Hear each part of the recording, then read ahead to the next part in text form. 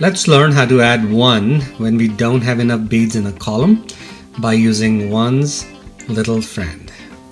Okay, so let's do that with an example. Let's start with 7 minus 6 plus 3 plus 1. That's 7 minus 6 plus 3 plus 1. So I've got to add a 1 here. To add a 1, I take help of 1's little friend. And what is 1's little friend? If you hold out your 5 fingers, take away 1.